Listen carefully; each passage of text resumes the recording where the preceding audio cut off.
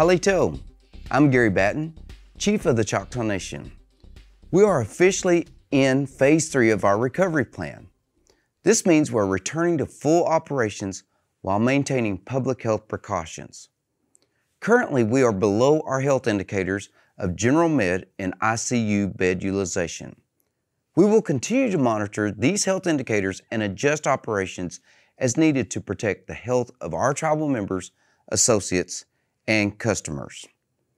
Our first question this week is brought to us by Edna Hawkins. Her question is, I think I did my census. How do I find out for sure? If you're uncertain about whether or not you've completed your census, you can fill it out again by phone or going online. Even if you've already submitted it, the most recent one will be what counts. You can also resubmit your census responses by phone or online to correct mistakes or to make sure that Choctaw tribal members have marked Choctaw Nation in the race field. Marking Choctaw Nation in the race field is extremely important for data the federal government uses in federal funding formulas for tribal nations.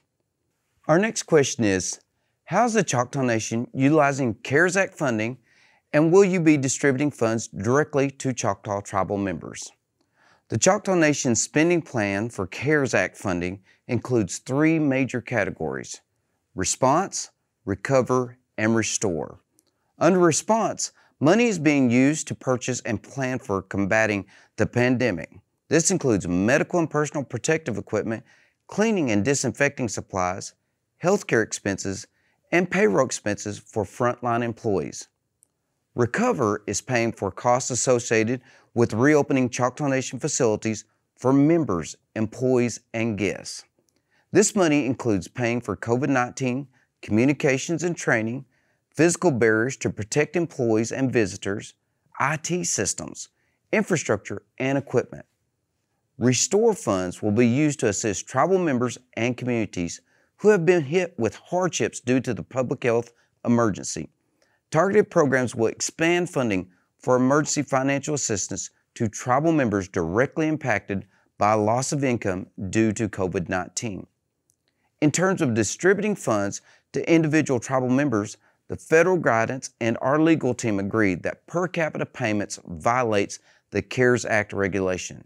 Tribal members who have been negatively impacted by COVID-19 will be able to receive CARES funding through programs like emergency services, housing, and food assistance, just to name a few. Our next question is, if there is COVID-19 exposure in the Choctaw Nation workplace, do you have a plan for communicating that information with impacted associates?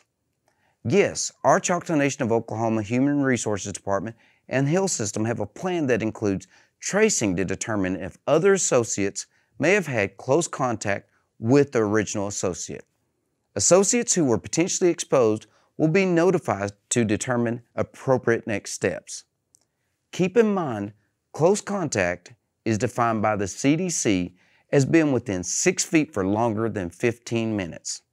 That's why we want everyone to be focused on social distancing, whether at work or while taking part in activities outside of the workplace.